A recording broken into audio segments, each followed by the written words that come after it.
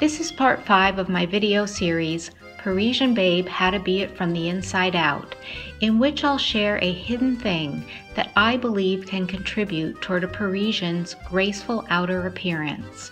That thing, I believe, is a Parisian Babe tendency to face life's challenges in a graceful way, which can then lead to a captivating sort of beauty.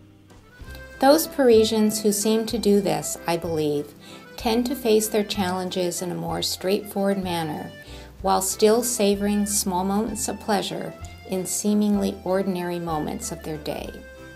Boy, have I learned a lot from Parisians, as well as from long-term illness, about how much it helps to enjoy and savor small moments of my day, even during hard times. When I say Parisian Babe, I'm referring to a term I've coined to identify those Parisians who I find come across as more physically beautiful than I'd expect them to be from their surface details alone, such as from their clothes or faces. Among those Parisian babes who tend to face their problems in a graceful way, they often have a way of taking a short break from any current problem to find time for a brief moment of pleasure. How might facing life's challenges in that sort of graceful manner contribute toward a more captivating sort of beauty? I have only to view a photo of myself at 28 years old to see how the way I was knocked about by even life's small challenges showed in my strained face.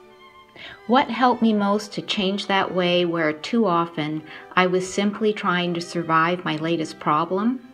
I share the most helpful skill that helped me do it in my video, My Best Kept Secret, which led me to Paris. Thanks to that skill, I now face problems in a smoother way, while staying more anchored in my inner self, and that shift, I find, shows in my face. When I first came to Paris, I didn't know that a seemingly simple thing, like finding time for a moment of pleasure, even when facing a challenge, could lead to a more breathtaking look.